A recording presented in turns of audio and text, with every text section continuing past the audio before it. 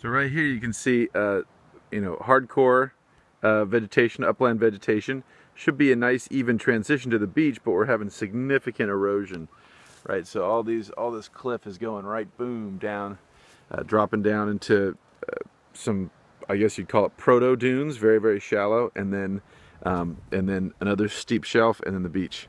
So this is a very new erosion feature, and seems to be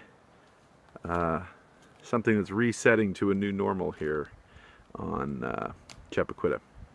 One way you have to deal with problems like this, clearly we've had a huge erosion problem here.